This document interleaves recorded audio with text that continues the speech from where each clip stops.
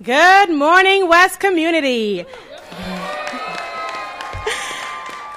I am Nikisha Jackson, and I am honored to serve as the principal of West Elementary School. I'm excited to welcome you to our beautiful home today. Welcome to Mayor Bowser, Chancellor Farabee, and other community leaders. I appreciate your support and presence. Thank you to our teachers and staff here at West. I could not be any prouder for your patience and determination throughout the renovations and this historic moment in time. Because of you, it is clear that schools are more than beautiful buildings. They're our home, and we are a family. As a DCPS school-wide enrichment model school, being in a cutting-edge net zero school will present even more opportunities for our students or future leaders to engage in hands-on learning and creative thinking while serving our world through sustainable living practices. To our students, welcome home. I can't wait for you to see all the ways that you will thrive in our new home, filled with so many meaningful learning experiences. And now I am proud to welcome one of our students, fourth grader Caleb Madden, to introduce our mayor.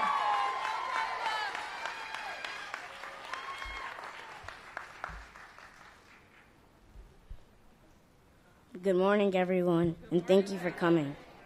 My name is Caleb Madden, and I am a fourth grade student at West Elementary School.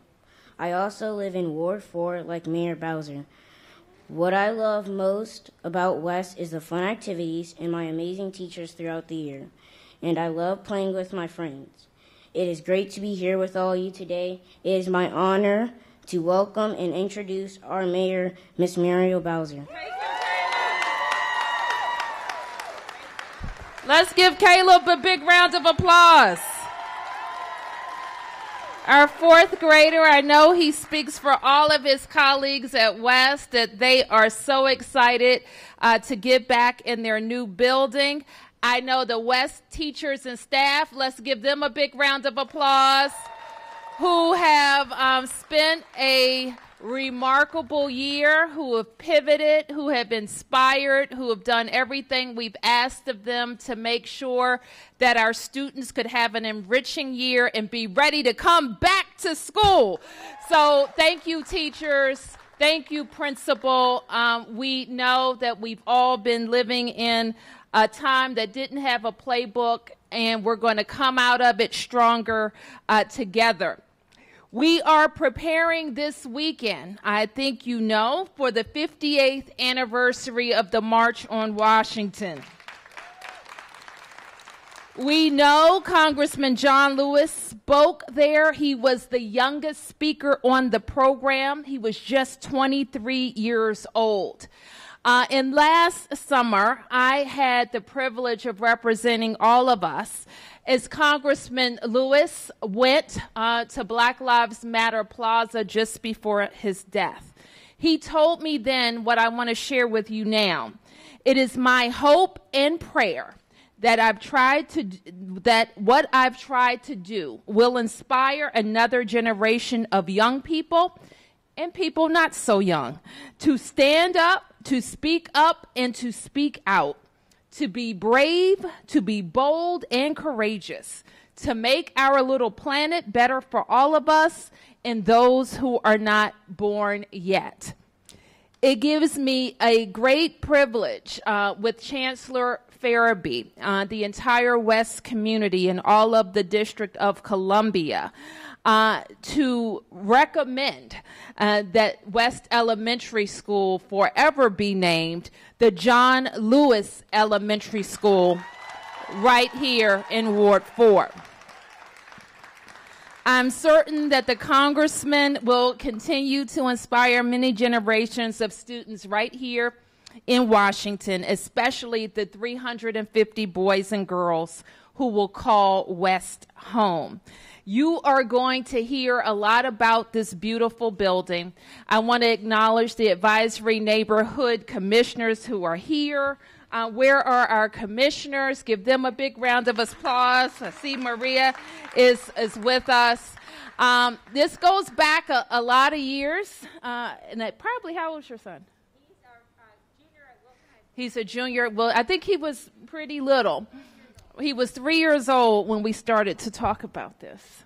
That's incredible. Then families like Maria's came to me as a council member to talk about how we would embrace, not just here at West, but in all of Ward 4, our neighborhood schools.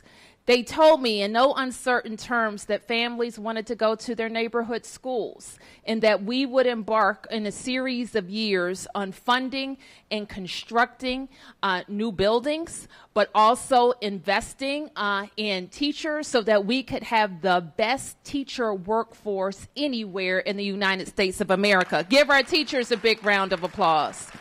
As well as our leadership. And we feel very, very proud of the investments we've made. I'll just share with you, when I became the council member in 2007, what I heard then from families is that they wouldn't go to their neighborhood schools in Ward 4. In fact, many families, a lot of families that could, they went to private schools, or they went long distances to other neighborhoods to send their kids to school. And what I know now is that Ward 4 families are selecting their neighborhood schools, and they're doing it from pre-K all the way to 12th grade. And that is a turnaround that is not only important for our kids, but it is important for the life of our system. So I want to congratulate the leadership at DCPS. I see your board member is here, Board Member O'Leary. Give him a big round of applause. But our team, I've talked too long and it is hot, but I had to mention that. And I know that we're going to hear from other folks who will talk to you exactly about the building. You'll be able to see the building, and then we're going to cut the ribbon. I think now it's my privilege to introduce Council Member Louis George.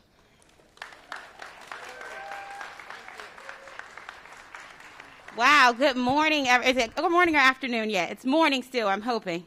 Good morning, everyone. My name is Janice Lewis George, and I'm the proud council member of Ward 4. This is such a beautiful occasion. This building is so beautiful. The inside is just as beautiful as the outside.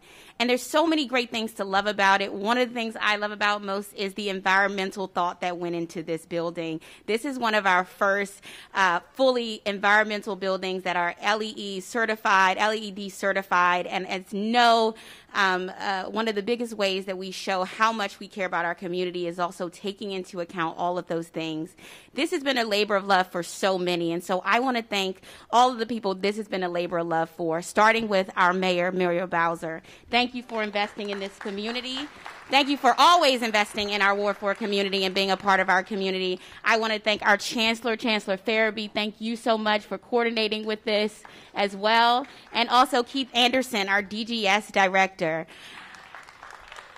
I also want to acknowledge this has been a labor of love for the community. So many community members had input on this. I want to thank our ANC commissioners who were involved, including Maria Berry and so many others. There were neighbors who came in and actually did the work, talked about what they wanted to see for this building, what did they envision for this building. And many of the people who were involved in doing that were also former member West Tigers. And what I remember about when this building was West Tigers is, I went to Rudolph Elementary, and Rudolph and West, the cheerleading teams, we had a little rivalry.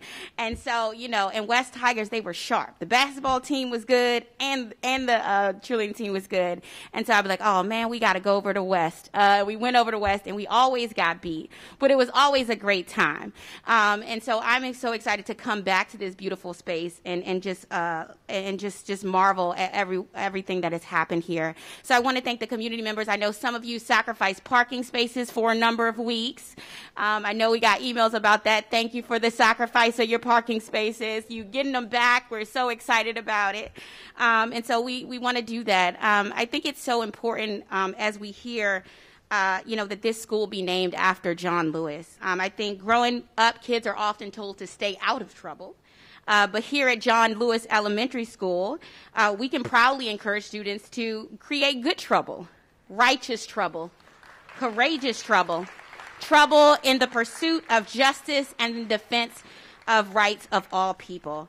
And so I believe that symbols matter, names matter, and what we honor matters. And this is a beautiful occasion to honor John Lewis and for our students on Monday morning to walk into this building ready to make good trouble, and for our teachers ready to teach our new generation of students to go out and do good for this community and for our world. So I'm proud as a council member of Ward 4 to look at this gym, to be a part of this. This is going to be a community space. That's what schools are. They are the center of our community. So thank you all for being here. And Principal Jackson, I am so excited for you. We have some phenomenal principals here in Ward 4. Principal Jackson is a phenomenal principal. This past year, she has done so much. The last 2 years, she has transitioned and done so many great things. So Principal Jackson, I am so happy this is home for you, and I look forward to coming and celebrating so many great things with you. Thank you, everyone. Thank you, Council Member. We are joined by the Chief of Staff for Congressman Lewis, who I know Congressman Lewis loved so dearly, and he was so faithful to the congressman. And it's so fitting that he is here to speak for the congressman's legacy in Washington, D.C. Michael Collins.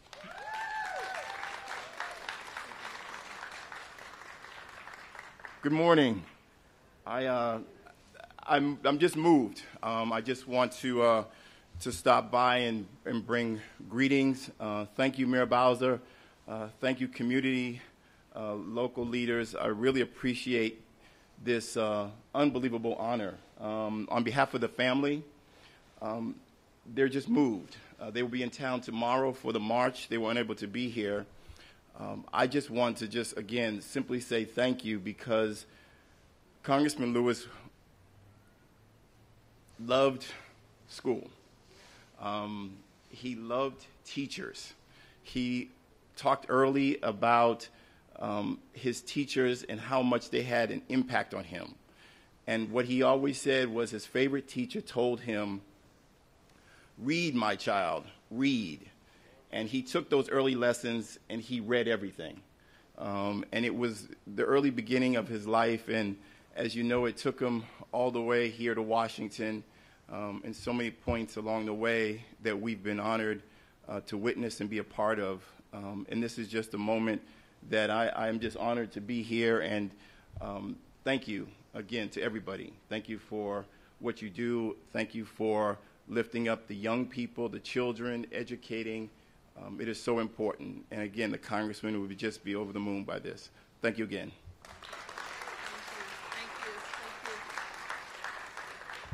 And I would like to ask members of our public schools team, and Keith Anderson, who directs DGS. It was the construction team for the government, will speak. And Chancellor Farabee will speak. And then I think we're going to go right to the ANC Commissioner, Maria Berry, and cut the ribbon and get to the tour. So I'm going to ask everybody to come up now. Chancellor Farabee, Director Anderson. Director Anderson, why don't you talk about the building first, and we'll hear from Chancellor Farabee, and then we'll hear from Maria. Thank you, Madam Mayor. Good afternoon, everyone. I'm Keith Anderson, the Director of Department of General Services, and I'm pleased to be here to present this net zero energy building for the Lewis community. The DGS team is particularly excited about this property because it is an example of how building design can harness energy and sustainability elements, creating a net zero facility for our students. The Lewis, what I'll say, elementary school is outfitted and ready to generate an equal amount of energy that it uses on a daily basis. The building is also replete with stormwater biotension swells that will literally keep thousands of rainwater, stormwater, out of the Anacostia River. The building is also equipped with the outdoor amphitheater for the children, a full-size elementary school-size gymnasium, as well as a host of playground activities and outdoor activities for the children. There's also a beautiful new cafeteria that has a plethora of natural light. What we have done here is created a beautiful learning environment for our youngsters, and I couldn't be proud to deliver this on behalf of Mayor Bowser. Please clap for that. With that said, there are a couple of folks I'd like to thank, starting with the architects Perkins Eastman, which is a district-owned business, and 50% of the staff working on this project were D.C. residents. So thank you, Perkins Eastman, for your contributions. Additionally, many thanks to the general contractor, Gilbane-Saxon Collaborative, for the excellent work that you did constructing this building. Please give them a round of applause. I'd like to thank Tiffany Moore and the DGS Capital Construction Division. Also, thank you, ANC 4C Commissioner, Commissioner Berry, and the Ward 4 Education Alliance for your contributions. Lastly, congratulations to all the artists that participated in the Percent for Art program within DGS, whose original art pieces will be displayed throughout the building. Thank you, and congratulations to the Lewis community. I like to say this is like the Super Bowl for DC public schools, getting folks and our kids back to school. And this is a special Super Bowl year for DCPS. So I want to acknowledge Chancellor Farabee, all of our central office teachers and staff who are doing everything to make sure our kids can get in their enriching environments with their teachers and their student colleagues. Chancellor Farabee. Thank you, Mayor Bowser. Again, we appreciate your investment in our public schools. This is a world-class facility. It is amazing. As we've been preparing for Monday, August 30th, to return back to school stronger than ever before, one of our themes have been open our doors.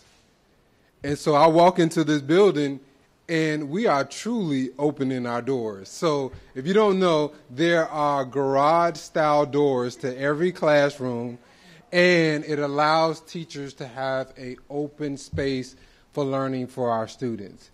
And that's just one of the many examples I could point to in the thought and the design of this facility to give our students a world-class educational experience. So thank you to Principal Jackson, the entire team of educators, leaders, and staff for your patience. We are so proud to deliver this building to you to enhance the learning experience of our young people, and to our community members, our leaders, those that have been supporting this process from start to finish. Know that we are ready to receive our young people in school on Monday, and it is the best place. It is the ideal place. More importantly, it is where we develop our young people academically, socially, and emotionally, is in our schools. Thank you so much to everyone.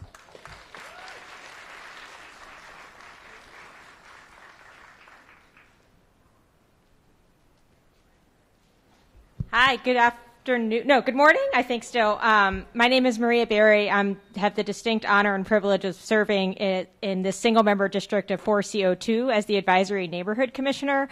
And I just am so thrilled to be here. It really is a true honor. And I'm here not just representing myself as a neighbor, but really our entire community of 16th Street Heights. We're all part of this process. And I can't say enough about how that process was very transparent, incredible communication. We had incredible contacts, both during the construction, but also in advance of the construction. And I have to give a shout out to the neighbors, just like the council member did on Gallatin, on the 1300 block, and here on Farragut, because I know this was, there definitely was a burden, but it always takes a little pain to come out with an incredible gift. And this is the gift that we have. And I am just personally thrilled, but I know the whole neighborhood is thrilled. The investment, as Mayor Bowser mentioned, when my son was 4 years old, not 3, so it was back in 2008, a group of neighbors came together because at that time, West at the time was on the chopping block, actually, in terms of not having enough enrollment to potentially stay open. And we came together as a community then, and we stayed in the fight.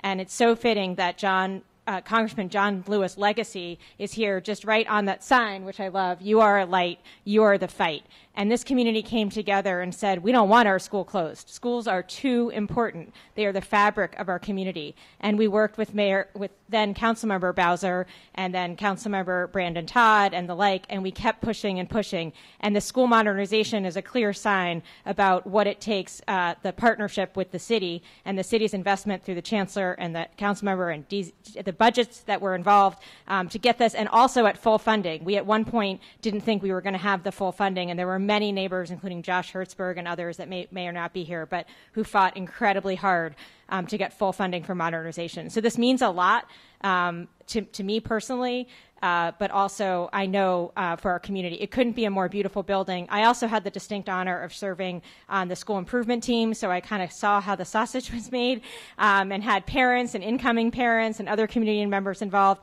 And then I was asked to be on the actual name change committee. So the fact that we're all coming together today, the day before, or 2 days before the March on Washington, to celebrate not just the beautiful building, LEED certified around environmental justice, as long with social justice, but also we're coming together to celebrate the opening of the doors of John Lewis Elementary. So I think we're still the Tigers, and a thank you to the staff and to the teachers and the principal. I look forward to attending all the community events that I know you will continue to invite me to. So thank you, thank you, thank you, and have a great, great visit and a school year. Thanks.